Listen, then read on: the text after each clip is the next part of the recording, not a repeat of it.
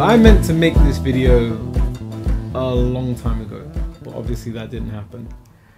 But a year ago today, I decided that I was going to go the whole year without buying any trainers.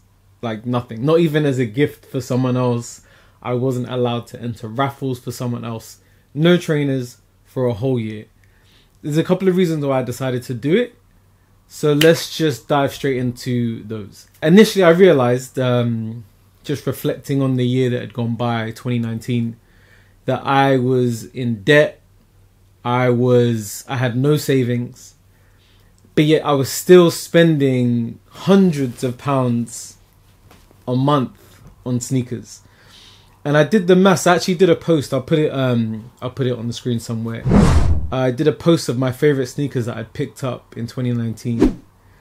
And then I started to do the maths on all the shoes that was in the shop. And I was realizing that I was spending thousands of pounds on average each year on sneakers.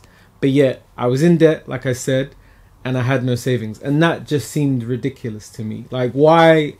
How can I be in a position where I'm spending all this money on shoes, but yet I'm not doing anything to pay down my debt? So, and also because I like a challenge, I decided this year I was going to go a whole year and see how far I could go. And also it was a tough one because this year was supposed to be the year of the dunk, right? Dunks were making a comeback. As you can see, I'm wearing some of my favorites. I don't care if I'm wearing them on the couch. These have literally never touched the floor outside of my house. They're like house shoes at this point. But yeah, I'm a big dunk head. So this year was a tough year for me to choose to not buy any sneakers at all. And the things that transpired as a result of that, I learned a lot of things. I learned a lot of things about myself. I learned a lot of things about marketing and how stores and brands manipulate us into buying stuff that we really don't need or want. But having the opportunity to take a step back out of the routine of just, you know, every Saturday morning logging onto Sneakers app, seeing what's available, trying to get a win. Even the idea of a win, like taking a year off, has really helped me see how clever that is, but also how insidious it is that we're raffled the opportunity to win, to buy something. I think I was having a conversation with my mum or maybe my grandma earlier in the year, saying that talking about winning raffles. And then the punchline came when they were like, but you have to buy them. So you won them, but you have to buy them. And that just sinking into my head now that now that I've gone a year not buying any shoes. Like the idea that people feel good or feel bad based on winning or losing the opportunity to spend their own money just seems wild. Like, I get that some shoes are super limited and you have to make it fair for people, but just the psychology of it is fascinating when you're not in it. So that's something that I've learned. The other thing was that I'm quite impulsive, so I'll buy stuff just to look at it sometimes. Like, I might see a shoe online and think the pictures are cool, but I'm not sure about the materials, and I would just buy it just to have the shoe so I can see it in person and make up my mind. But also, I don't sell sneakers, and I'm really bad at like returning stuff. So I end up just keeping stuff that I really don't need. I've got like doubles of shoes that I bought by accident. I've got triples of some shoes that I bought by accident, just because I was buying impulsively and entering multiple raffles, and then you'd win them all and you're like, well, I might as well just buy the ones that I've won. It's ridiculous. And having the year out has helped me see how ridiculous some of that stuff is.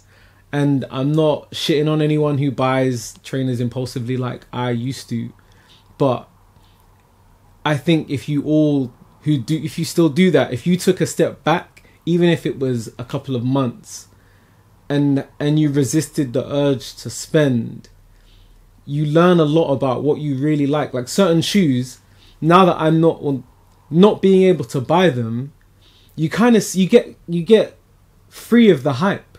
Like, you're not looking at shoes from a perspective of hype. You're looking at, actually, if this was my money, if I could buy this, would I really be into this shoe? And there's so many shoes that have come and gone this year where I was actually, I would have bought that in another year, but I'm not really feeling them. And like, getting over the fact that I can't own that shoe because I've decided I'm not buying anything, getting over the fact that I can't buy them has helped me realize that I really didn't. I could have done without them anyway, and I've done without them. Like, I've made it this far. I've still got shoes I've never worn. I've still got shoes ready to like unbox and unds.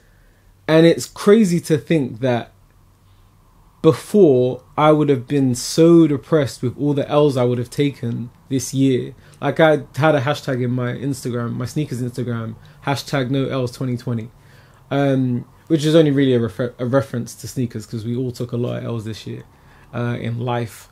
But yeah, just knowing that I've missed out or been able to avoid that negative slump that you get after you get all those rejections, you have not won, all of that nonsense. I've been free of that, and it's been really lovely, actually, not having that high and low of entering and hoping you're going to get something and then being ultimately disappointed. So that's been valuable. Another thing that I've been able to do is, with the help and guidance of my mother, I've been able to clear my credit card debt. So I'm now debt-free going into a new year, which is incredible. So thanks, Mum, for helping out with that. I've been able to invest in more equipment.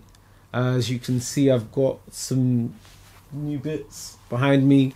I've got back into gaming, so I was able to comfortably afford a PS5, you know, on launch day, which is a blessing. I remember being a kid, I couldn't have the newest anything like that, you know, just when it came out. Whereas now I'm in a position as an adult with savings in the bank to buy a PS5, and I'm not having to do crazy stuff online or, you know, enter competitions or sell my body or whatever people are doing to get that PS5. Like, I feel very blessed to be in that position now, having saved some money, having resisted the urge to spend impulsively, to be able to decide what I want in advance, put the money aside, and then spend it.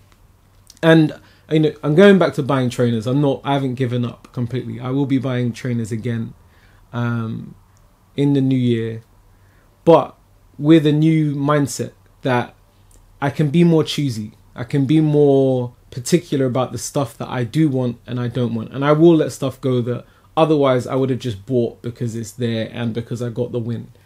And I know if any of you guys need any raffle entries, I'm back. So I won't be going for as much stuff. So definitely hit me up on Instagram. And if you want me to help out with a raffle, I'll definitely enter for more people this year, because I can, and I won't be entering as much for myself.